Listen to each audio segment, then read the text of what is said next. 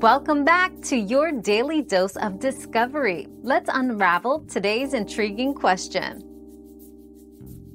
Identifying and treating common tomato plant diseases involves vigilance and timely action. For blight, look for brown spots. Remove affected leaves and consider a fungicide. Blossom end rot presents as dark spots on fruit ends. Rectify with consistent watering and calcium supplements. Yellowing leaves with black spots indicate Septoria leaf spot. Prune and apply fungicide.